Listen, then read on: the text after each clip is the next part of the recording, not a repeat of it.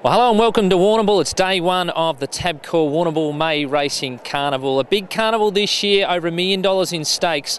Stakes increases for 16 races, including the feature event on day one, which was the Brierly Steeplechase, the 3YB Scotty Stewart Brierly Steeplechase, up from $60,000 to $100,000 in stakes, and two horses right in contention here, Tarawera and Vindicating. Let's see who took the prize. Here's the last. Royal Laddie comes to it. He was brave at it, got away a length in front. Tarawera's trying to chase him down, and Plumtastic's taken the shortcut on the fence for Hamlin. Plumtastic for Robbie Lang went through to join Royal Laddie. Tarawera's trying his heart out a length away. Vindicating and Vivacity running on. Royal Laddie fought on. He's still in front. Tarawera's having a crack, and Vivacity's flying through. And still there, Royal Laddie in front. Coming at him, Tarawera. Tarawera. Vindicating on the outside. Vindicating! By geez, he's racing well. Terrific ride. Saved him. Only came home the last 1,000. That was the intention, win, lose or draw. So we just hope he's pulled up all right. We'll get him down the beach tomorrow, and he'll be hard to beat. The New Zealand horse is the hardest to beat, I suppose, but all going well. He's a great chance. He's just bloody tough, this horse. He had every reason to drop out of it and, run nowhere, but he's just as tough as old boots. And there's a big finish from Vindicating to upset Tarawera. They were two horses that figured prominently in the maiden hurdle here 12 months ago.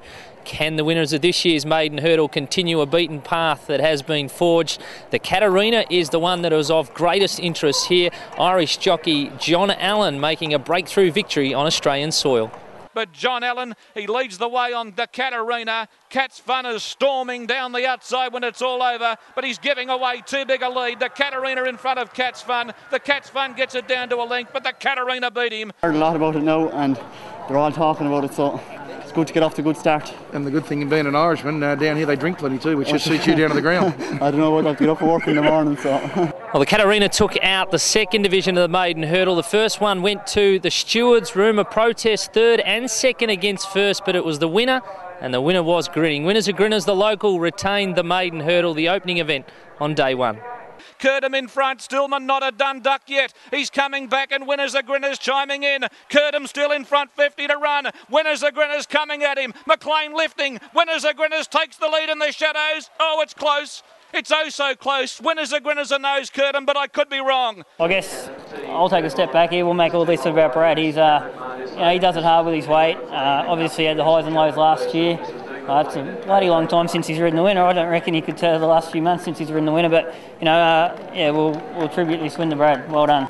So at the 100 I wasn't that confident, but he's such a tough, honest old bugger. Like, geez, he tried hard, and just full credit to Jared and all our team here in Warrnambool to get this horse back from where he's been at, and it's just unbelievable.